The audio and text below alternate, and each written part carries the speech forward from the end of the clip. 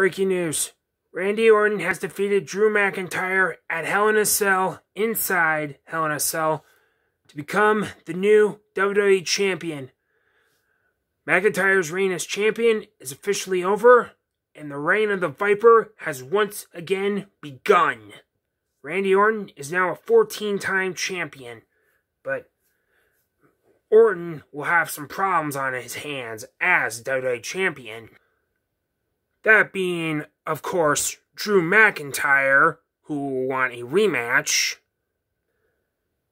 And, of course, the other factor would be an annoying little worm named The Miz, who has a briefcase, and who could cash in on Orton.